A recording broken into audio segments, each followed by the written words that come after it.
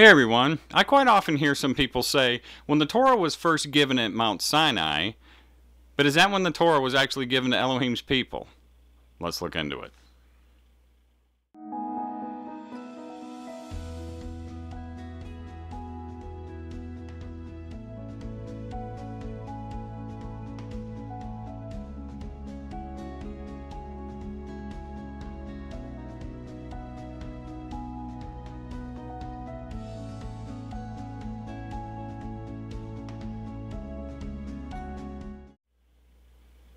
Shalom everybody, and welcome to Beit Tefillah. Sometimes we'll read on social media or hear some people state that the Torah was first given at Mount Sinai. But let's remember, when the children of Israel were brought out of Egypt, they were taught a lot of the laws, the statutes, and the ordinances that the people of Elohim had already known for many, many years and way before their time. The children of Israel had either simply forgotten or just didn't know many of these ways, as they had been in bondage in Egypt for at least 400 years and had been doing how the Egyptians had been doing and worshiping for hundreds of years. The children of Israel may have remembered some of the ways that were handed down to them, but undoubtedly it was mixed and blended with Egyptian sun god worship. Because they had been in bondage for so long, they had to be retrained, as it were, in the correct path. So when we hear some people say something like, well, these commandments were not given until Mount Sinai, is that correct? Absolutely not. So let's go over some examples in Scripture that show some commandments were kept for a good many years before Mount Sinai. And as you hear these, see how many would fit in the list that we refer to today as the Ten Commandments. Genesis 35:2. Then Jacob said to his household and to all that were with him, put away the strange gods that are among you and be clean and change your garments. So it was already known that they weren't to have any idols or other gods before or besides Elohim. Genesis 4:26. Then men began to call upon the name of Yehovah. So already this early in the Scriptures, and men began to take the name of Yehovah and call upon it. Genesis 2:3. And Elohim blessed the seventh day and set it apart, because on it he rested from all his work which Elohim in creating had made. So here we have evidence of the Sabbath day being set apart. Genesis 4:8. And it came to be when they were in the field that Cain rose up against Abel his brother and killed him. And after this we know that Cain was punished. So you shall not murder was already in place. Genesis 44:8. See, we brought back to you from the land of Canaan the silver which was found in the mouth of our sacks. How then should we steal silver or gold from your master's house? So there was already a commandment against stealing. Genesis 4:4. And Abel he also brought of the firstlings of his flock and of the fat thereof, and Yehovah had respect unto Abel and to his offering.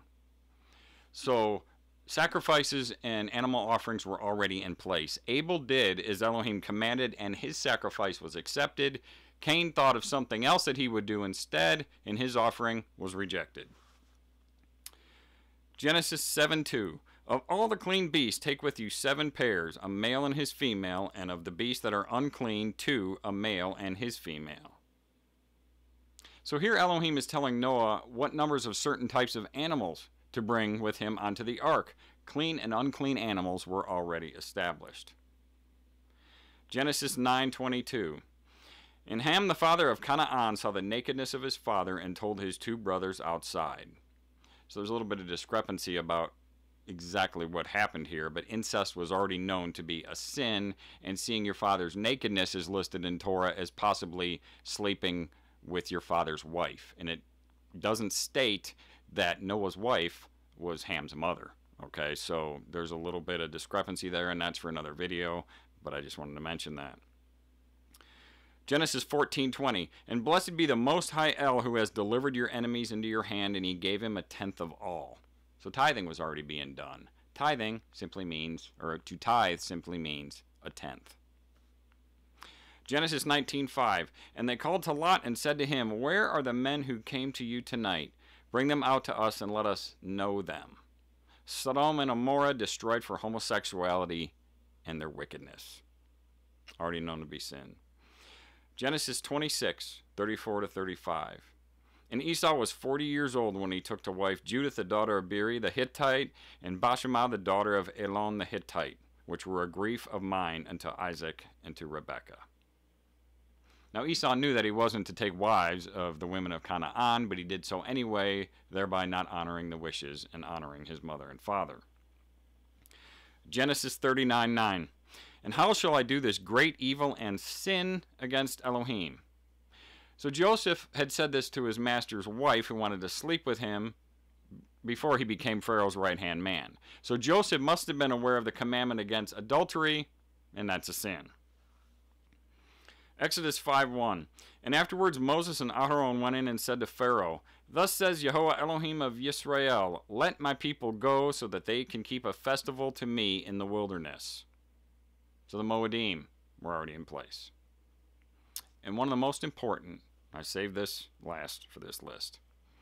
Abraham is known as the father of our faith, as Elohim made the promise of the covenant with the land to the seed of Abraham. Why? Genesis 26:5, as he told Abraham's son Yitzhak, because Abraham obeyed my voice and guarded my charge, my commands, my laws, and my Torah, years before Mount Sinai. So Genesis 26:5 tells us that Abraham obeyed Elohim's statutes, his judgments, and Torah.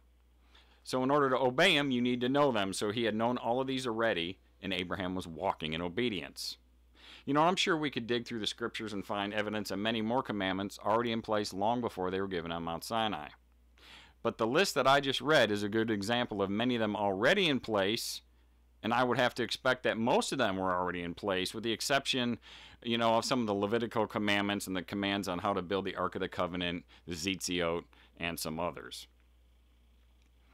So we have to ask, well, what was given at Mount Sinai? The Torah was reissued to the people as more or less a refresher course. And it was written down this time. Elohim told it to Moses, Moses wrote it down, and it was given as a covenant to the children of Israel, who were the seed of Abraham. A written contract of how they could continue walking in favor. Elohim's word being passed down the line from mouth to mouth and generation to generation didn't seem to happen as the world went on, and he knew that once his people were scattered and went into the dispersion, that it would be just as hard for his people to keep Torah as it was for the children of Israel when they were in bondage. So Elohim wrote with his own finger in the stone tablets, and Moses wrote down the Torah as Elohim instructed to keep it all straight. And Elohim said the following in Deuteronomy 4:2, Do not add to the word which I command you, and do not take away from it, so as to guard the commands of Yehovah your Elohim, which I am commanding you. And this is why anything claimed to be an oral Torah is 100% falsehood. Everything we were to know was written down by either Elohim or Moses. Same deal with his New Testament, 100% falsehood. The children of Israel were retrained in the ways of Elohim and had many things revealed to them, just as we are having many of these same things revealed to us today as we become Yisrael. Our ancestors, they were in the dispersion and in idolatry for many centuries, and what they didn't know or had read from the scriptures was blended with pagan sun god worship, and that's how Christianity came about. That's why Christians keep the same feast days that the pagans did, and why they worship a Messiah whose life story was literally copied from ancient sun god stories. Elohim led his people out of Egypt and sun god worship, and the Christian church led the people right back to it. That's why those who have claimed to have left the Christian church but have held on to its messianic idol haven't really left.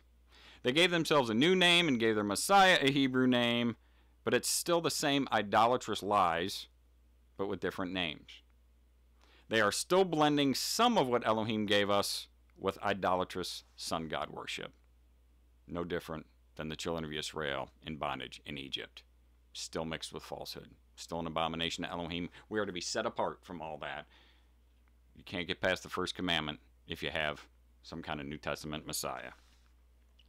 We are being trained in the ways of Elohim wherever we have been scattered worldwide, and Elohim will regather us wherever we have been scattered worldwide and bring us into the land in one group and at the same time, just as was done many years ago. Well, I hope this video blessed you. It was just a short little video for today. But thanks for watching, everybody, and being a part of Beit Tefillah. Please sub to the channel if you haven't done so yet. Shalom to all my brothers and sisters who are Yisrael and are scattered worldwide in the dispersion. Everybody be blessed and have a wonderful day.